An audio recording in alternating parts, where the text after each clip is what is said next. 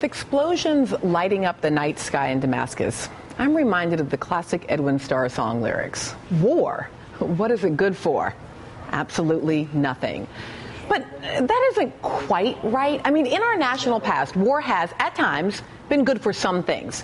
Take 1861, when Confederate soldiers attacked Fort Sumter in South Carolina. In spite of President Abraham Lincoln's best attempts to maintain the Union peacefully, those shots made war inevitable. And although the Civil War was agonizing and bloody, it was, after all, good for something. I mean, it ensured that this nation, of the people, by the people, and for the people, would not perish from the earth. War came again in 1941 after Japan attacked Pearl Harbor and Germany and Italy declared war on the United States. World War II was hell. But engaging in it was good for something. America emerged as a world superpower and helped end the Holocaust perpetrated by the Nazi regime. There's even a war of a different kind that has been good for something. In 1964, President Lyndon Johnson declared the war on poverty in his first State of the Union address. He addressed the deep inequality in our country that had undermined the American dream. But out of this war have come things like Head Start, food stamps, Medicare, Medicaid. And even if they haven't solved inequality permanently, these programs have crafted the crucial social safety net that lifted millions from poverty. And then came 1971, the year that forever changed the way in which we use the term war. In June of 1971, President Richard Nixon declared the war on drugs. This was a brand new front in a brand new kind of war. No foreign enemy, no deep injustice. The war on drugs is actually a war on the very people it should have helped, which led to a whole arsenal of new war tactics, which, to quote Edwin Starr, are good for absolutely nothing. The country had a momentary respite in the proverbial war on drugs when President Jimmy Carter then campaigned on a platform of marijuana decriminalization, a sentiment he still holds today. But, President Jimmy had bigger problems than the war on drugs during his presidency, and there wasn't a lot of traction. In 1982, President Ronald Reagan took the war on drugs up a notch when he declared illegal drugs to be a threat to U.S. national security. And along with his ride-or-die chick Nancy by his side, the Just Say No campaign was born. Not long ago in Oakland, California, I was asked by a group of children what to do if they were offered drugs. And I answered, just say no. Well, of course kids should say no to drugs, Nancy, but should it make grown adults who drank the Just Say No spiked Kool-Aid do this? Just say no. Just say no to drugs. Just say no. Just say no to drugs. Just say no. Just say no to drugs. Just say no. Just say no to drugs. Okay, all right. Wow in this war. But the war on drugs wasn't championed by Republicans alone. 1996, President Bill Clinton named General Barry McCaffrey, a current NBC military analyst, as the drug czar when he was chosen to head the Office of National Drug Control Policy. Did you catch that? Not a doctor, not a lawyer. He appointed a general. I mean, this is what happens when we define a set of public policies as war. And just what has this war yielded? In the past 40 years, the war on drugs has cost this country $1 trillion and 45 million people who have been arrested. Yet the war continues, and now the ball is in President Obama's court. More recently, the president unveiled his 2013 National Drug Control Strategy, which focuses the war on the science of addiction. That's a step in the right direction, but statements like the one he made in Mexico on Friday still leave us feeling directionless on this battlefield.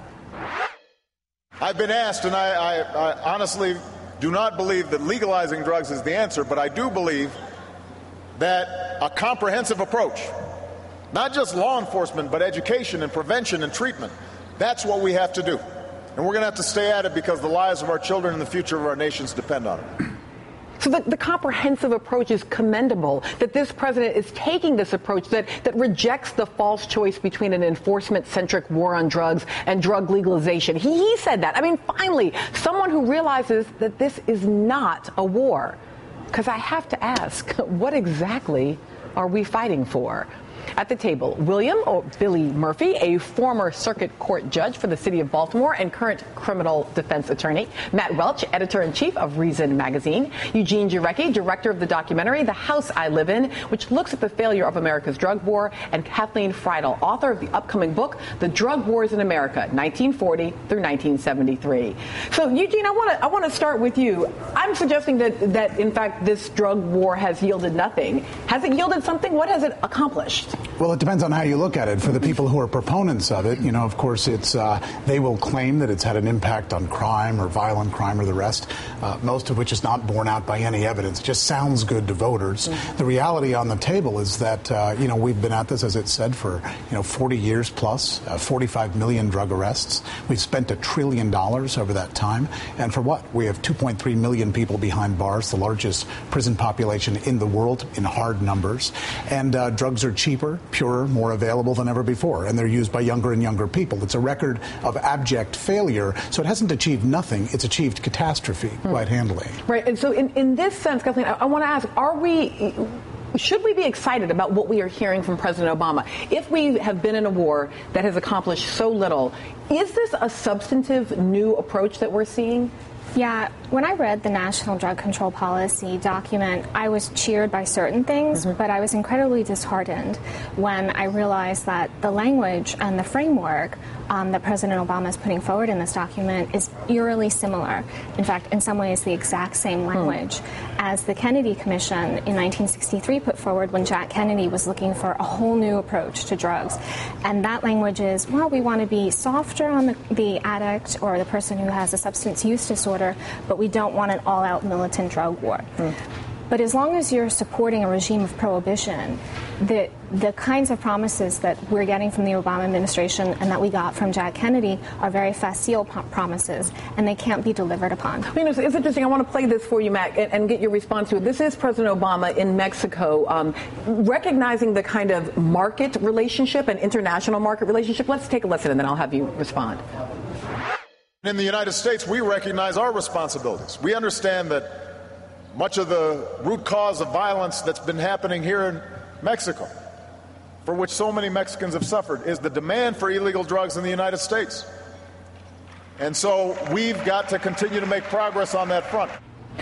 So what do you think? I think he mispronounced prohibition of. Demand for, prohibition of. These are two very importantly different categories. I mean, the president has not, don't look at his actions. I mean, he said for 2 or 3 years now, we are no longer using the terminology war on drugs. Well, great. I don't like the terminology of war. I believe in what Wilco said. There's a war on war. Let's do it that way. But let's look at what he's actually done. He spends more money prosecuting the war on drugs. He has busted up more medical marijuana dispensaries by a lot than George W. Bush has. They're spending more money on drug interdiction in Latin America than George W. Bush did. So it doesn't matter. You can say, oh, well, let's do. I mean, so tell me why. I mean, if the rhetoric is, look, we recognize that there's a market-based problem here. We recognize that prohibition or the demand for illegal drugs generates more violence. Then why is this an administration that has taken this particular approach? We don't really know, but I think there's two possibilities. One is just political cowardice. No one's ready to make that leap right now, especially the president, who, when he was running for president, was a lot more circumspect about the war on drugs. He talked about that as kind of a policy failure and these kind of things, but he's afraid to stick his neck out. But also there's institutions that have been built up over the last 40 years and even beyond 40 years. And those institutions don't want this thing to end because it's kind of a great train for a lot of people. Right. They run structurally no matter sort of who's. I have this. I'm looking at your face, Judge, and wondering, are we getting something wrong here? Are we missing some aspect? We're missing the entire point. All right, it's prohibition that's causing the problem.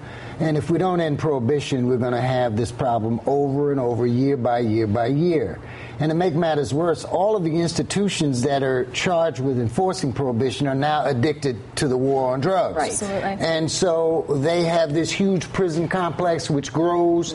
The prisons even lobby for increased sentences. How perverse can that be? Right. And so we have all kinds of economic interests. The police departments are bigger and more powerful. The courts are bigger and more powerful. The prosecutors are bigger and more powerful. And this part of the war on drugs is going to be one of the most difficult things to scale back. Yeah. But if we don't confront prohibition head on, This is all just talky talk. Right, because that's what I'm thinking is one of the things that the war on drugs is a job creator, right? It creates jobs in the sense of generating money for police departments, generating money for the prison industrial complex, taking a whole group of young men and women out of the labor market by putting them into prisons, right? So there's a way in which we might imagine that way. I might be getting that wrong. We're going to come back and talk exactly about these questions of policies and how race is also implicated in them when we come back.